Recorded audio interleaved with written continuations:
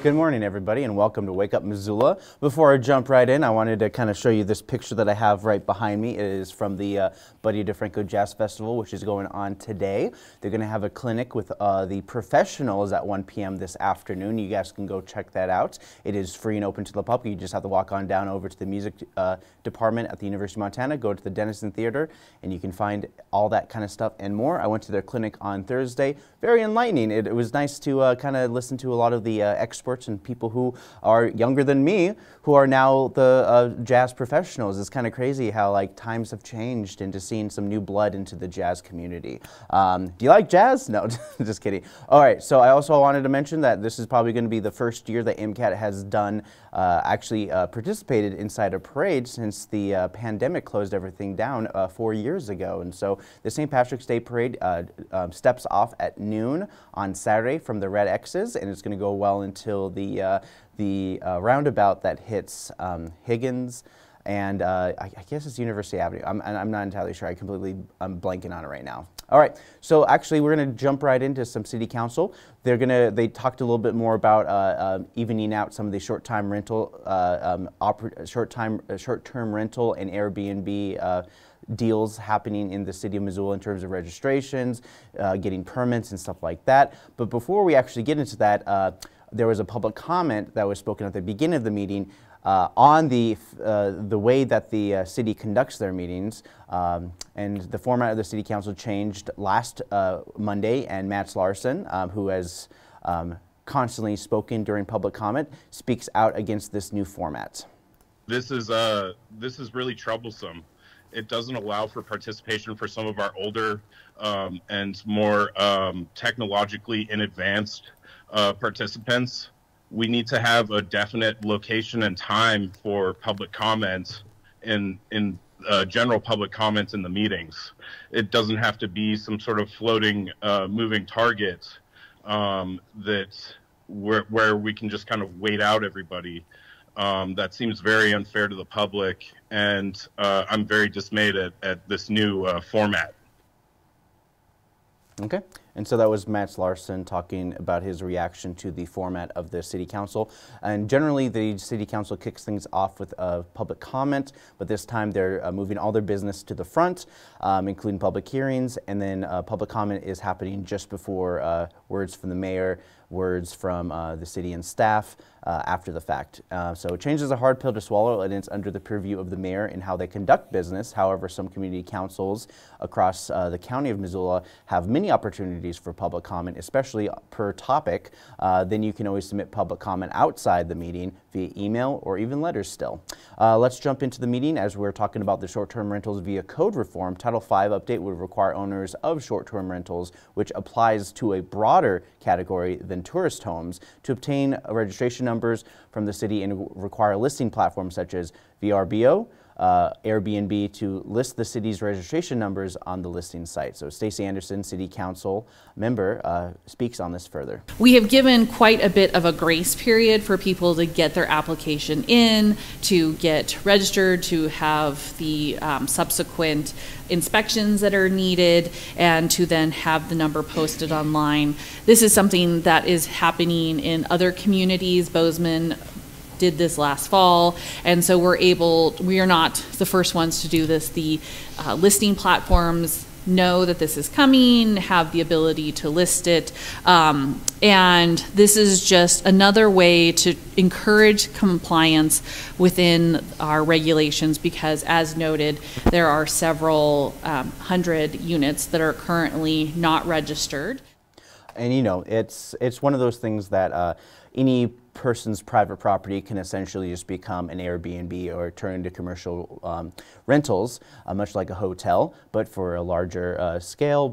And honestly, in some cases, you get a whole home for as little as $200-300 a night. Which if you get a hotel room, you can see them anywhere between $150, $250. So there's a lot of opportunities, a lot of great benefits from having this, but at the same time, there were a lot of concerns when it comes to issues with the idea of longer rental units rather than just these short-term rental kind of things. Ryan Sidsbury, the city attorney, spoke a little bit further on the legality of their registration process and what the city came up with. The short-term rentals addressed here is kind of a broader term. If you have a tourist home permit under Title 20 or are required to go through that process and get that permit, you'll automatically get a registration number that qualifies for short-term rentals.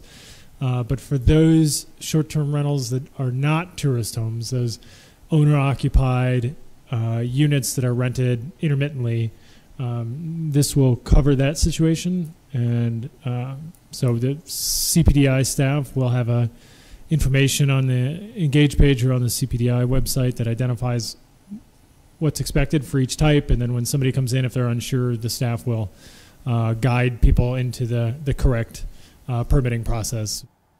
All right, and that was Ryan Sidsbury, the city attorney. Overall, they just wanted this to be streamlined and help people start a tourist home rather than signing up for an app and going from there. Mike Wilson, a resident, talks about the bigger picture in terms of rental properties and ownership in general. If you're already established, people coming in and investing can be great. But for people who already live here, it's not such a great thing. It sucks to have to experience growing up in this city or in this state and realize that it's becoming so incredibly difficult because of out-of-state investment. We need to make sure that we don't set ourselves up for failure when it comes to the whole, the conglomerate, all of the people.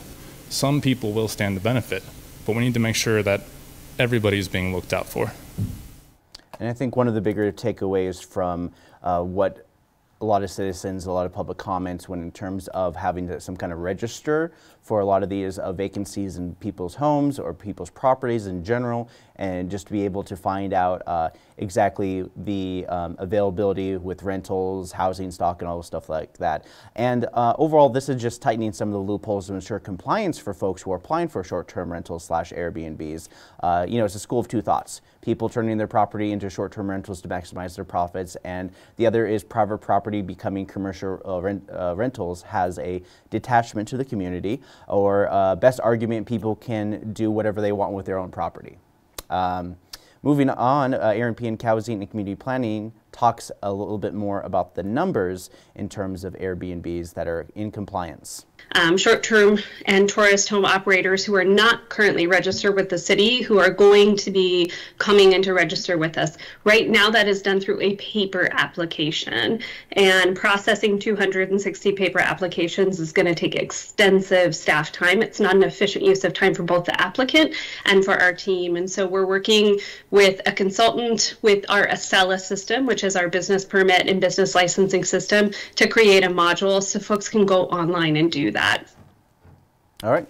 And so for those of you who already have an Airbnb and have already applied for the old ways of doing it, your number is still good. All you have to do is just present that and get updated with the registration. It's a very short process compared to people who want to start one.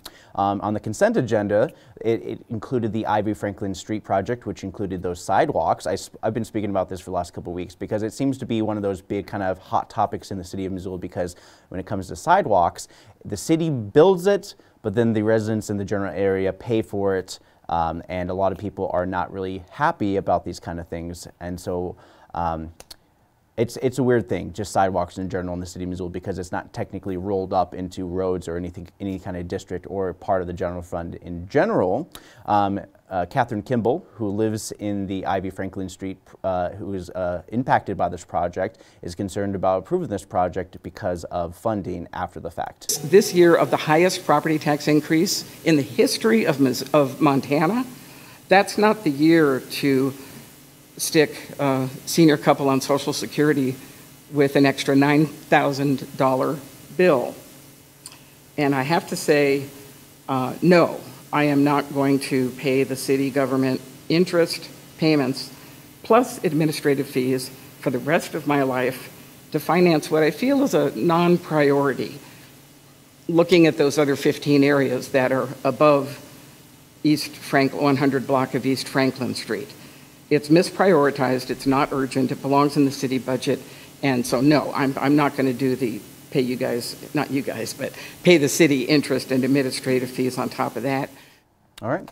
And so that was just a part of the many of the processes. There's a lot of people who are on a fixed income, and I spoke about the pass on sidewalk projects are one of those things the city likes, but people have to get the brunt of the cost because unlike roads, there is no road district's funding mechanism for sidewalks, so residents do have to pay. So William Fleischman, a resident, spoke on this as well, and this is what he had to say. I was shocked that the Missoula City Council would pick this year to force 2 retired seniors to pay an additional $9,000 for a greenway project that nobody wants in a quiet neighborhood, ranked 16th in priority by city engineers for missing sidewalks. We've lived in our home for 32 years and we hope to continue to live in our home, but this assessment severely affects our ability to remain in our home. It's especially hurtful to us because we see the real need in Missoula for sidewalks in the other 15 areas. All right.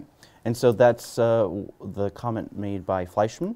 I mean, property values go up because of sidewalks, but when we got reassessed in the state, a lot of people's property assessments in value went up, which means the property taxes went up as the rates to change to reflect those. You know, I saw a home for sale off Eaton Street, which they had their major development. They actually got grants to help build a sidewalk from 7th to about Mount Street, roughly for a major sidewalk improvement area.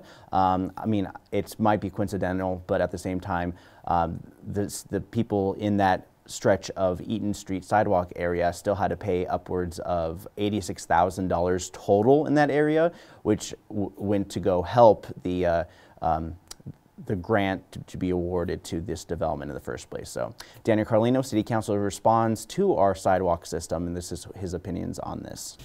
I mean, I could talk all day about this, but you know, just 6 blocks away from this project, simultaneously, we're creating other city sidewalks. And guess what? No individual household is having to pay for those. We as a city are covering those costs over in Montana and Idaho Street. But for certain streets, we charge homeowners, individual households, $9,000, whether they can pay or not. And if they can't pay, then we charge them even more as a city with our current policy. So I just think if we're worried about, through interest rates, to clarify that, but if we're worried about property taxes and worried about the financial burdens on homeowners, this should be at the top of our mind as well, because this is a huge financial burden that is clearly negatively affecting people. And I've heard from a dozen constituents who live along this project. So I'm standing up with them and I'm going to vote against forcing them to pay thousands of dollars. I will still vote for doing sidewalks, but the way that we're paying for it is absolutely absurd, and I don't think we should continue this in the future.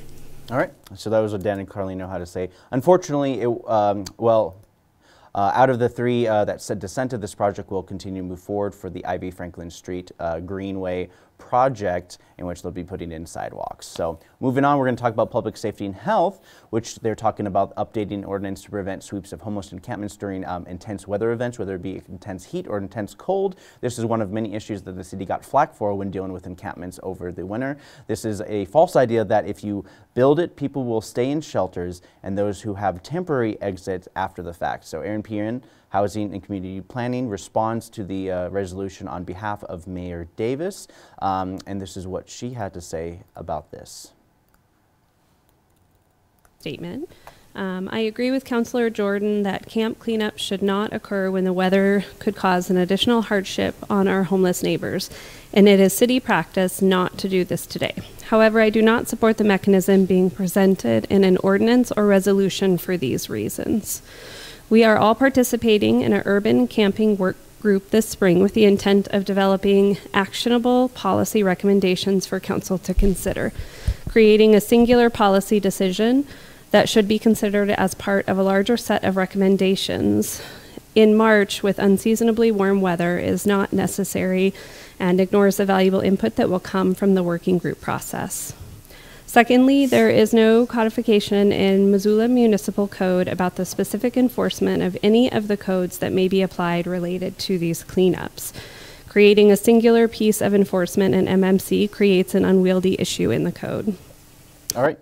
And so that was Aaron Pean talking a little bit more about that. There's, and then they, as they go further into this meeting, they actually refer to this as in terms of the people who do the cleanup to make sure that this, they want to clean up, but they believe this resolution would benefit the cleanup crews trying to work while at the same time addressing the issues in this resolution without passing anything. So they'll just add it to the policy and they don't need to have it codified in a resolution. But Nicole Gomez from Missoula Women Votes wants to support this resolution just because it will codify in writing about how we approach clean sweeps in the city of Missoula.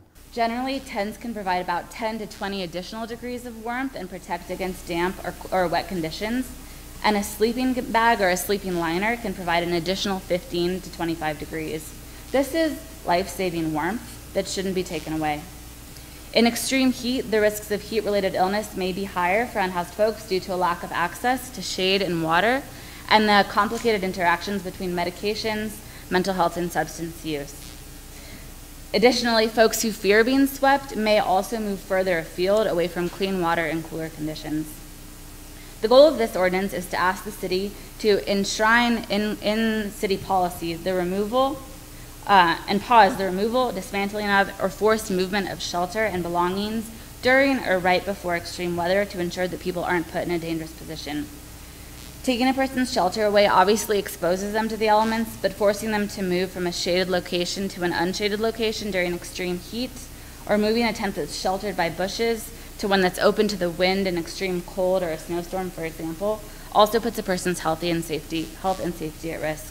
All right, so that was Nicole Gomez talking a little bit more about that. Just from the humanitarian side of things, the main takeaway is the risk of being evicted from your tent, if only temporary, could immediately impact those folks beyond their ability to stay in shelters, where some of them may have access issues, whether from being fiercely independent in some cases, or having what's called an out for behavioral issues. Aaron Pean spoke about these policies in reaction to some of the comments. So our policy today, first and foremost, is to engage in camp cleanups. It is not our policy to, quote, sweep any of these areas.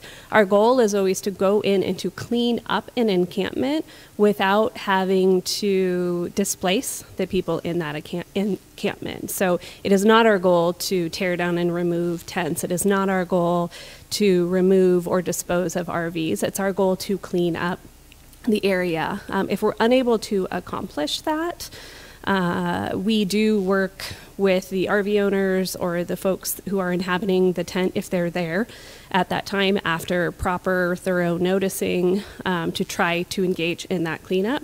And if we can't, we do take down tents, we store personal belongings. We are legally obligated to save and store those materials for a period of time. We cannot just throw them away or dispose of them.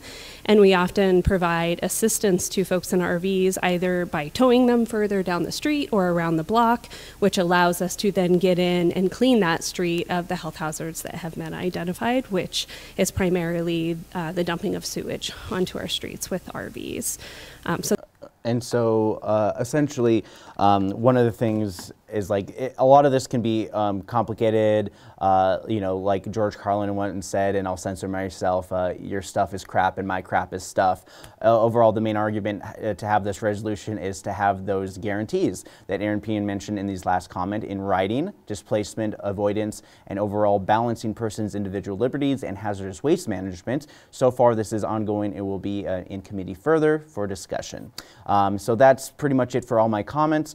All the videos I'm going to show you guys. Land Use and Planning talked a lot of things that are affecting mobile homes and trailer parks in the last decade, and the state updated this information. And so far, it's been over 10 years, and actually, it's almost been 15 years So as of August 2008, Title 16 was updated, and this is for the allowance of mobile manufactured kind of housing units to be on there. And House Bill House Bill 246 was adopted. It included an amendment to the definition of manufactured housing. Overall, this would allow for a smoother process in creating a mobile park overall. They spent this whole meeting going over the details, but this is another one of those meetings that doesn't necessarily require a lot of comment. So if you want to start a mobile home, you'll have to go through the City County Health Department for approval and basically converting your lots and subdividing your lands. I think the ruling is that you have to have at least 15 feet of space just outside the mobile units to justify a larger mobile park. So this is actually encouraging for people who want to start who want to basically buy land and just start their mobile housing project there if they wish to do so. So look into that if you're interested in doing that kind of stuff, because that's basically the old school way of how they dealt with affordable housing in the past. So up next, we do have a series of new programs that are airing on MCAT and that you can access them anytime on YouTube. And without further ado, here is a little taste of what you guys are missing out on through MCAT programming. And the light came on. Oh, was I ever scared. There were daddy long legs everywhere. I was laying on them, in them. They were hanging from the roof, 2 and 3 in a bunch, and they were all over my arms, all over. They were all over, everywhere. Have you ever tried to back up on crawling? Crawl backwards, somebody. I want to see somebody crawl backwards. I wished I'd had a picture because I was really crawling backwards as fast as I could. And I got out, and of course I got all the daddy long legs off of me, as many as I could, and looked around a little bit more. And that old mine is something that I remember have remembered a long time. And I haven't really told that story to too many. I didn't have any wranglers with me because I was just watching the horses. I was a wrangler. I guess I should just back up. For those of you who don't know the WIC program, we are a special supplemental nutrition program. We supply food benefits to our families as well as nutrition education and referrals. We're designed to meet the special nutritional needs of people during pregnancy, breastfeeding, and early childhood, so from birth until age 5. And we do think we're one of the most effective public health programs in doing that. We're celebrating 50 years this year, and we're happy to be bringing about almost $20,000 to the Missoula County area for the local produce. So as McGinley was talking to his colleagues, getting ready to make an issue about whether we were going to levy 77.9 mils or 95 mils, the Montana Quality Education Coalition sued 56 counties in the Supreme Court. I have a president. We're not mad at him for that. This is a Mako mug with a Mako pan that I'm giving to him because I haven't seen him since they filed the suit. And then concurrently, Governor Gianforte picked Missoula County to sue in district court. So we were sued, you were sued. In district court in Missoula, we collectively were sued in the Supreme Court. And the issue is this for us on the county side. We were not attacking school funding. It was not about trying to minimize the amount, the appropriations that were set in the biennium about what money went to schools. It wasn't supposed to impact local funding. It wasn't supposed to impact state funding. And what you're mostly doing is charging a lot of money for concessions. That was sort of the model back then. As you can imagine, and as you know, it just didn't make it. At that time, there were 40 screens in Missoula. There was the Wilma still playing films. Carmike had 3 different movie theaters with a 9, with a 3, with a 12. There was like a lot of other competition. And that was all first-run movies. And then eventually, around the real demise for the Roxy was when Carmike opened their own dollar show.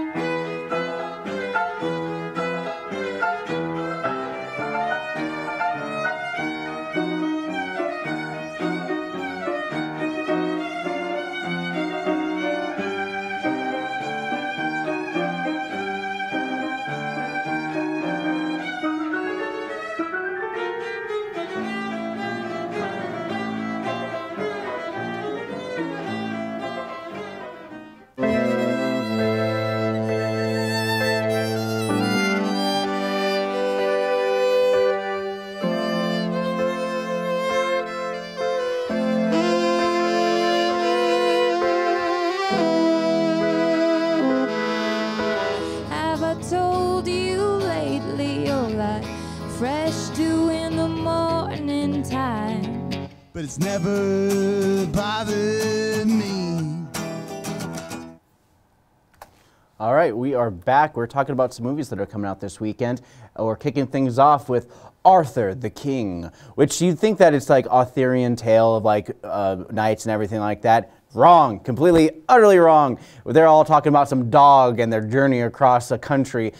So we have Mark Wahlberg dipping his toes in, based on a true story, the best of true stories, comes Arthur and the King, which you'd think that would be Knights of the Round Table, period piece. But this piece is somewhere in 2016, written based on a book that may or may not be real, because when I looked into it a little bit more, it's just like, I guess there's only a Wikipedia article about the book that this movie is based on. Okay, whatever.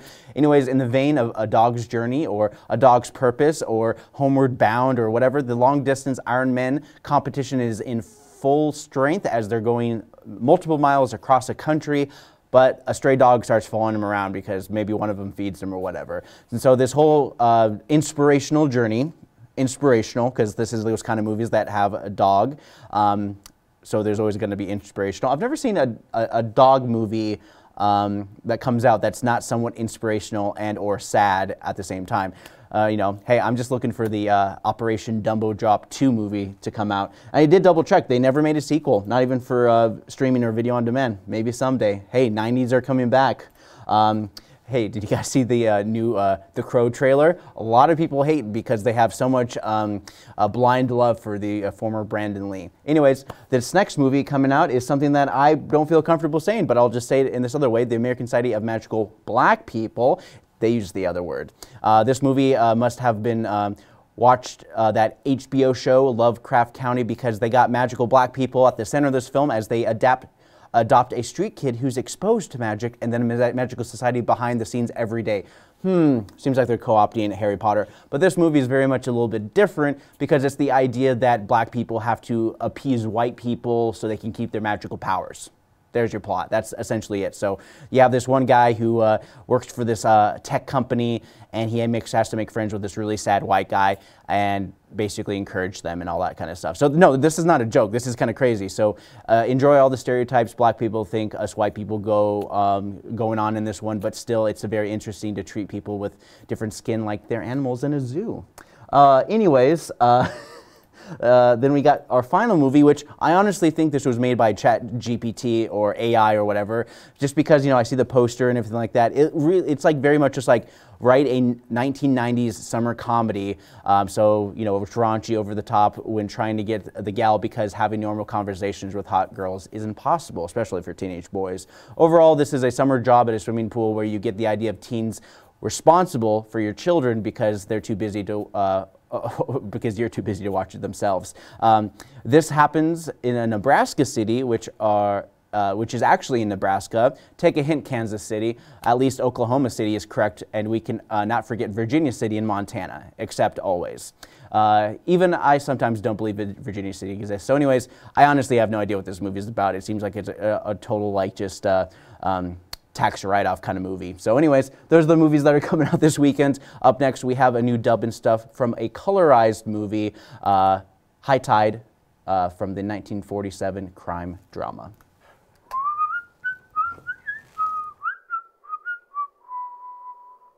There we go. Hey, Deb. How you doing today? I'm fine.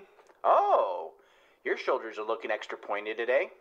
Well, my secret is a lot of starch. Hopefully not too much, Starch right? prices are going up. Everything's going up these days. Darn tootin'.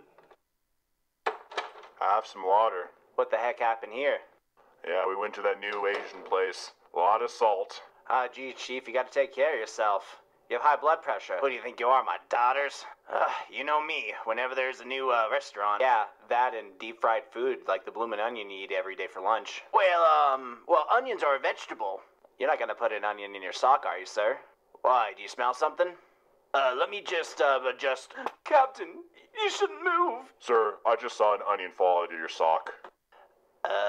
Well, maybe you should get back to work instead of judging me of how do I do things for my health. I looked it up in a magazine. No, that was a lie. I saw it in an ad for an article in the New York Times or whatever, but I don't know, maybe it was just more spam that they're trying to peddle us on further and further. maybe to think that we're safe, and then we just end up buying more frozen pizza. Well, the craziest thing in all this is the fact that you have a New York Times subscription, or perhaps you just turned off your ad block for a second. I think the pieces are coming together in this one. What's going on here? Chief's high blood pressure. Come on, Chief, take it easy. You're gonna get a stroke or a heart attack. Yeah, I know. I'm not as young as I used to be. Doc, is there some kind of magic pill I should be taking? You're not taking the medication I prescribed? What'd I say about making me look like an idiot? Don't. Besides, I ran out of that medication and I was too embarrassed to go get some more. I'll go get the medication for you, sir. Well, sir, I didn't come here to check on you on your blood pressure. I just wanted to say that there was a case, I gave up, and I don't really care about solving this case anymore. Why do we hire you anyways? I think it was nepotism. Meh? How dare ya? I know how to solve cases, it's just this one is a little bit more complicated. You can't give up every time the suspect asks for a lawyer. I don't know, it just makes us look like fools. Well, maybe you can just file some paperwork. You get some, some stuff done after all. Well, he is illiterate. Do you learn those in your fancy books? It's like I'm living through the police academy movies. Does that make me Steve Gutenberg? Well, you're definitely not Winslow, making all those woo woo woo sounds. All right, Henry, you're gonna promote Deb to detective, and you're gonna be the secretary, okay? Well, this is what true democracy in a police station looks like. We all vote to see who's gonna be the chief, the officer, the detective, all sorts of things. Oh, yeah, fine, I guess. Does that mean you have to have those shoulder pads? Why you gotta out me like that? Well, the chief has final say until, the end of the week, when we do the revote. Well, I never really thought of it that way, but sure, why not? Deb has all sorts of fashion sense. Does that mean he has the power to take lunch orders or whatever? Because, I have a very specific diet. Don't worry, I'll get you your crab cakes like you always get. All right, sir, just please promise me you're gonna take care of your health. Well, I guess I could. Whatever. Ow, that hurts. Well, you know what? This kind of reminds me, there's this new smoothie place that just opened. Well, if they have crab cake smoothies, I'm totally down for that. Let's go. Oh, I just realized what you just said. Gross.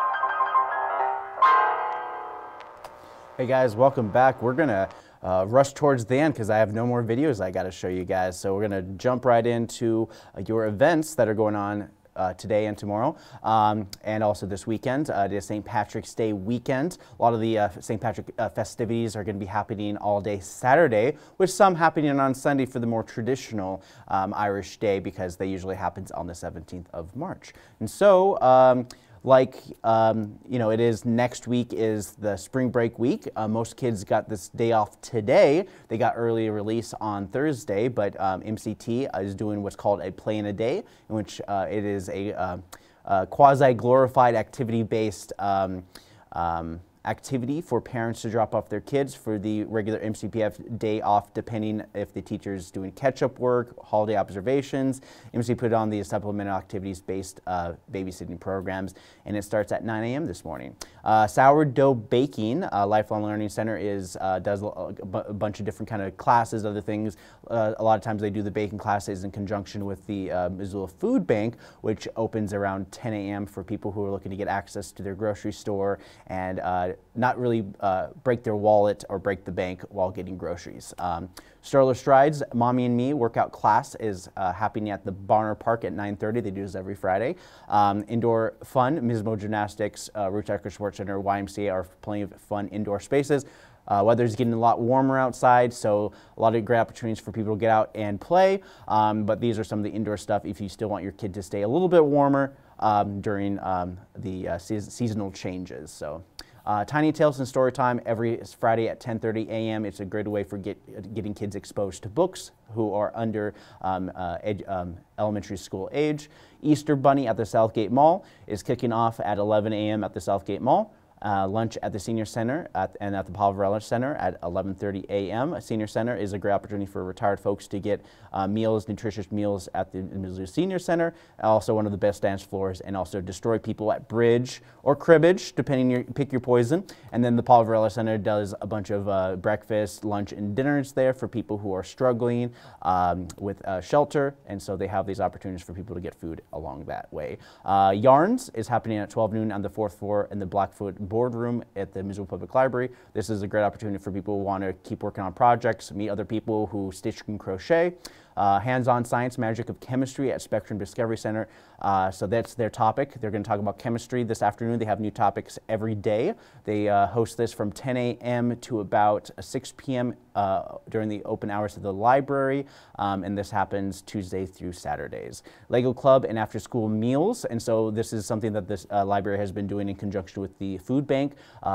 Lego Club usually happens at 2:30, but they're also having after-school meals for kids who want to have some additional food at this time. Young Adults Writers Group at 3:30 p.m. This is a great way for kids to learn to write beyond just reading. Jordan Smith, Imagination Brewing Company, is going to be performing some multi-genre music.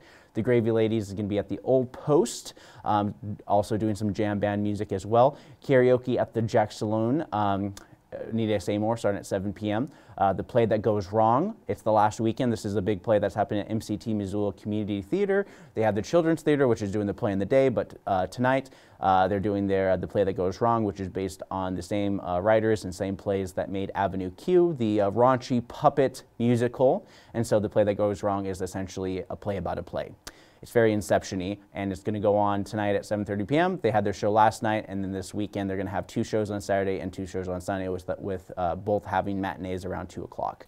Bear Bait Dance, a small shift in the uncomfortable places, and so this is some contemporary dance performances happen in the Westside Theater this weekend. It is also their last weekend before spring break. Aquaphobia, Echoes, and Resurrection, a 2-day short play festival, Zach Does Theater. And Room 131 is a play that is dedicated to providing a platform for their work. Actually, Room 131 is the organization that wrote this play, and this is to enhance and help showcase Missoula writers. So I want to reiterate, Room 131 is a organization in which is a collective of Missoula writers that help write plays, in which they'll be performing Aquaphobia, Echoes, and Resurrection. And it's going to happen for 2 days.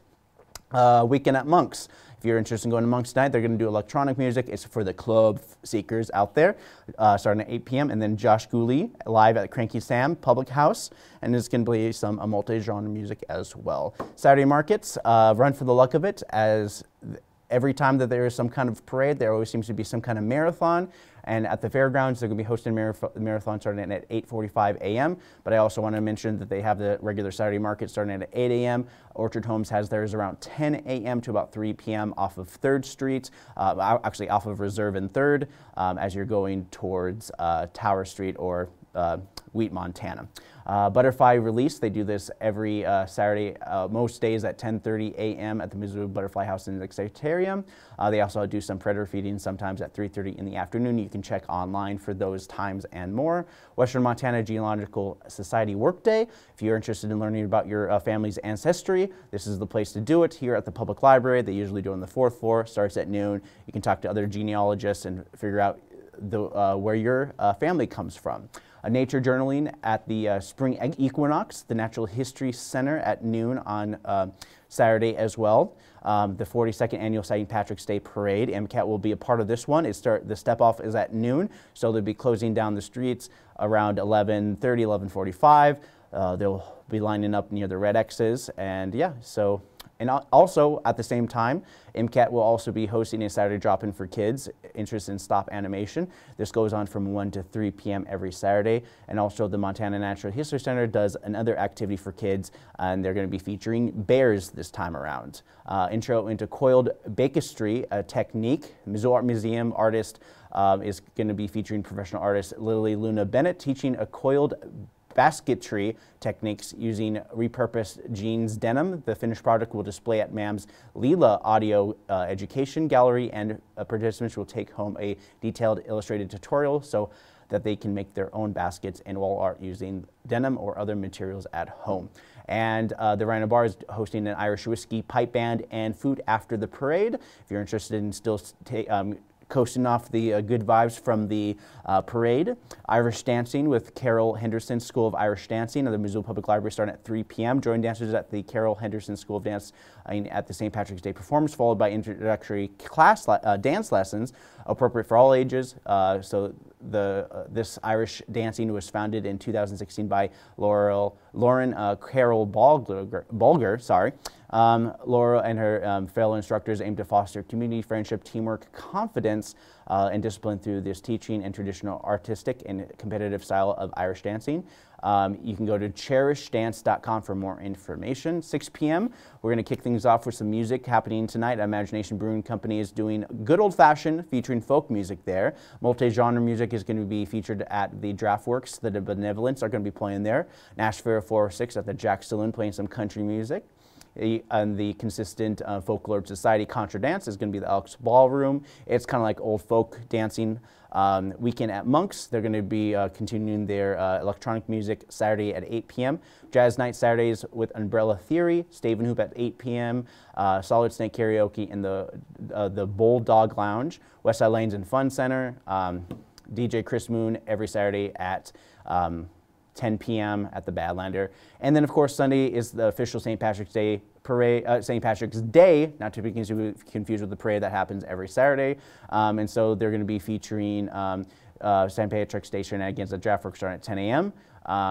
At noon, they're going to have some bluegrass music, St. Patrick's Day party featuring the Pat Strings at playing some bluegrass there as well. Potto Creativity, the St. Patrick's Day Art Bash at the ZAC, the Metal Feast of St. Patrick's, Bone Mass, the New Nightmare Alclave at the ZAC Late Night Metal Show. And so they're going to be doing some late night metal, hardcore St. Patrick's Day shenanigans happening on Sunday. So those are some of the things that are happening this weekend and more. I'm going to jump right into some news things. And Sunday was the Oscars, but the thing about the Oscars is that it felt like it happened almost a year ago at this point. But one of the things that our own Lily Gladstone out of Browning, Montana didn't win the Oscar for Best Actress, which is sad for Montana, as Emma Stone won for Poor Things as a Frankenstein-esque monster in a Terry Gilliam type of film. If you ever watch a Terry Gilliam film, like, you know, Time Bandits and stuff, you kind of get the vibe from this thing in terms of Poor Things. I haven't seen Poor Things, but it's interesting, but I did see Flowers That Kill Our Moon. It's a little long, and I can see why Lily Gladstone didn't win the Oscar. She could have won for like a supportive actress, because for the most part, Leonardo DiCaprio and Robert De Niro's, it was their story about them taking advantage of the Osage tribe in Oklahoma, based on a true story and based on the book Killers of the Flower Moon. Overall, Oppenheimer swept most of the trophies with very little love in general for Killers, but Hayao Miyazaki got a second ever win for The Boy and the Heron for Best Animated Feature, beating out fan favorite Across the Spider-Verse, which in my opinion leaned too hard on setting up a sequel. Barbie won for Best Song for Billie Eilish, who also made a very first for the Oscars, winning 2 Oscars at the age of 22, being one of the youngest 2-time Oscar winner. And there's a little too much pop culture for you I need to throw up, but I will mention that the 2 recipients of the award for a Ukrainian director of a documentary film that talked about the first 20 days in Kyiv when Russia invaded Ukraine. He mentioned that he wished he never would have made that documentary, and he wished he could have done everything he could to help support Ukraine, and he asked for the people to continue the support for Ukraine as they're continuing the fighting. But the one thing that definitely overshadowed that was the Jewish director Jonathan Glazer, who did the Zone of Interest, which is basically the concept of bureaucracy during the genocide of the Jewish people during the Holocaust. So he spoke against the genocide in Gazan people and condemning Israel to turning a blind eye to the humanitarian crisis that is growing there as well. The director of Zone of Interest follows a group of Nazis who lived near a concentration camp, and their normal, boring lives as genocide was happening in their backyard. Overall, he said he refuted his Jewishness and those who would use the Holocaust to justify justify another Holocaust. While we're in this, the U.S. Dropping aid, there has been instances in which while U.S. has been dropping aid, IDF has been dropping bombs, and plenty of eyebrows have been raised with soldiers building a pier in a war zone to supply aid rather than forcing Israel to allow aid into the country from the Rafah border. There is some issues of having U.S. soldiers in a region, in a dangerous area, where they're supplying aids, potentially risking their lives for this continued war that is frankly is very one-sided at this point. Even so, Chuck Schumer, the Senate Majority Leader, spoke out on Thursday, just yesterday, against Benjamin Netanyahu and their extreme right-wing government, saying that they are standing in the way of peace. In the 40-minute speech of the Senate floor, the once staunch supporter of Israel and Jewish himself stated, Israel cannot survive if it becomes a pariah. Israeli Ambassador Michael Herzog called the speech counterproductive to our common goals, end quote. This was also a GOP opportunity to speak in favor of Israel and that the U.S. should show solidarity for the way that Israel is conducting their operation. This week saw a movement of, potentially a movement of 1.4 million people into a safe zone while the IDF looks to invade Rafah for the last bits of southern Gaza, to which they will eliminate Hamas once and for all. Protesters in Israel are also causing for early elections that have charged that Netanyahu is making decisions based on keeping his right-wing coalition intact rather than Israel's interests in times of war. So we're going to jump right in back to Missoula and talking about a lot of different things. And of course, as we get further into our season, we're going to be seeing that $7 million levy uncertainty for insurance rates will cause them to climb as well. Gordon Hughes, the fire chief, has fielded nearly twice as many calls since 2012, with the same amount of totaling 80 full-time staff firefighters, and this levy would support 20 firefighters and more. However, these numbers do not reflect the increased city growth, as the tax base increase has not increased tax revenue for the city. We're growing, but in the facade only. And like I always say, if you build it, the staff will be spread thin. The last-minute veto our government tossed out House Bill 442 has come to some consensus. Judge Mike Manahan, ruling of March 5th, does not guarantee that the lawmakers will be able to override Gianforte's veto of Senate Bill 442, legislation that allocated tax revenue from marijuana sales to conservation, veterans, and county infrastructure programs, but it does start a 14-day clock for the governor and Montana Secretary of State to initiate a vote to override the veto, appeal to district court, and blah, blah, blah, blah, blah, all that kind of stuff. So the whole idea behind this is that Greg Gianforte vetoed the bill pretty much an hour before the Senate closed, and so they had to vote on it or extend the legislature to end the vote, but they didn't, and that basically tied the hands of our Secretary of State to initiate a new veto vote, because if the governor vetoes something after legislation session, then they have the power to override the vote overall, but they weren't able to do it because it was one of the weirdest loopholes. So this judge essentially would allow for an extension to be able to untie the hands of the Secretary of State. So effectively, this ruling takes Gianforte's, our governor's veto out of the question and puts it back into veto after the session, so the Secretary of State can issue a poll for override. Make sense? Not really, but Gianforte, especially during the pandemic, did not utilize ARPA funds to the fullest when he's done complaining about migrants on Fox News. So this bill had an overwhelming support to use marijuana money to invest in conservation roads and various other entities to alleviate our tax burden. And speaking of alleviating the tax burden, the Build Back Better has offered Missoula the $24 million grant for the East Missoula corridor, which many years were single lanes going to and from Missoula. The whole idea is that they want to extend this. It goes right underneath a railroad track, and so being able to build this out is very complicated. And so Missoula was granted $24 million, so you got $24 million to get this infrastructure built out for wider roads and bike lanes that go under the train tracks. Apart from the downtown Higgins hip strip to the main front conversion, $28 million in grants and $35 million towards public transportation to effectively convert a majority of city buses to full electric. So the city is basically effectively working with more than $100 million in the city alone for infrastructure aid for roads and transportation, and that's because of the Build Back Better through the Biden plan. And plans for Highway 200 through East Missoula going back into the East Missoula corridor includes street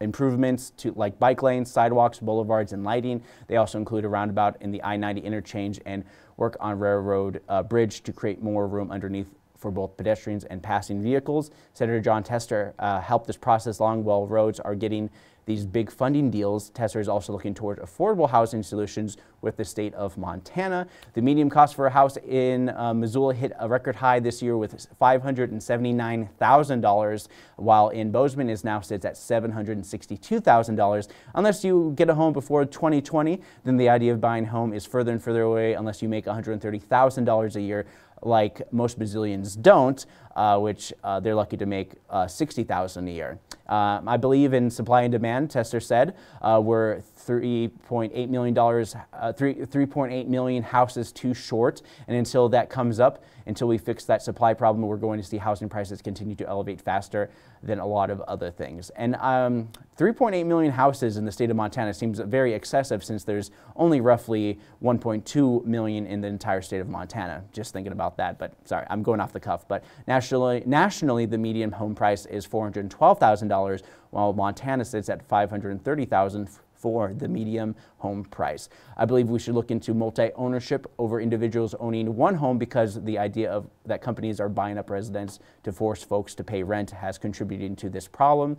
And if I had it my way, I would create a Families First Act, and it would be used to connect homes to homes before organizations influence supplies. I honestly believe that there is going to be a major fallout in housing when the baby boomers begin to age out of their homes, and there is going to be a major empty housing shortage. This also harkens back to Wall Street playing these games since Sheon Capital shorted the housing market, which collapsed. The same organization with Warren Buffett, Berkshire Hathaway, is teamed up with Michael Burry with the Cheyenne, who used to work for Sheon Capital, currently bet on Wall Street to collapse to the S&P and NASDAQ. So you know it's kind of interesting when the guy who called the housing crisis is also is teaming up with Warren Buffett to call against the collapse of the S&P and NASDAQ. So just think about that. A lot of people got rich and a lot more people lost their homes during the housing crisis. And if you're a publicly traded company that doesn't increase profit by 3% every year, you're not doing it right. Reaganomics in action, and Bidenomics, as you might see it through those attack ads to Tester, has not made a dent in years to hedging and shorting, and even when people invest in places like GameStop, they still can't win.